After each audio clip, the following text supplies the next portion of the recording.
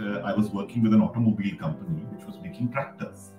And they were like, we made, the finance guy came and said, we made maybe 500,000 tractors which were sold. And I turned and said, okay, for a second, 500,000 tractors being sold would have plowed how many fields?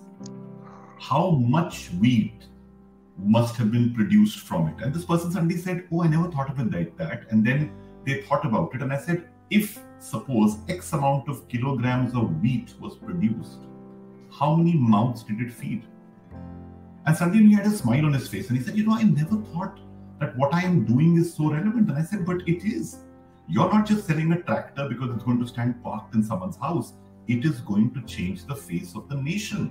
It is going to make so many more people self-sufficient.